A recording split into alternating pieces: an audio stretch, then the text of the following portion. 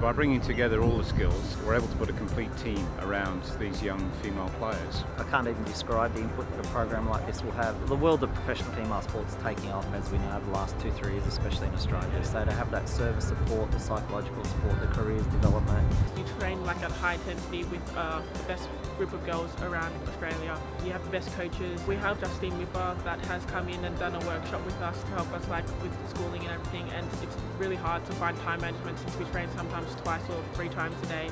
So yeah, it's been good. It's hugely exciting to be creating better training and coaching opportunities for our emerging athletes. Nutrition, psychology, personal excellence, strength and conditioning will be very much involved in delivering those services.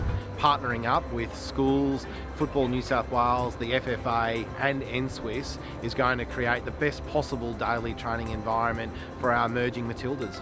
We're giving the players now every possible opportunity to be the best players they can be on the field and to have the best professional development and career development they can have off the field. So we're giving them now a platform and a foundation upon which they can build on as they become professional athletes in the future.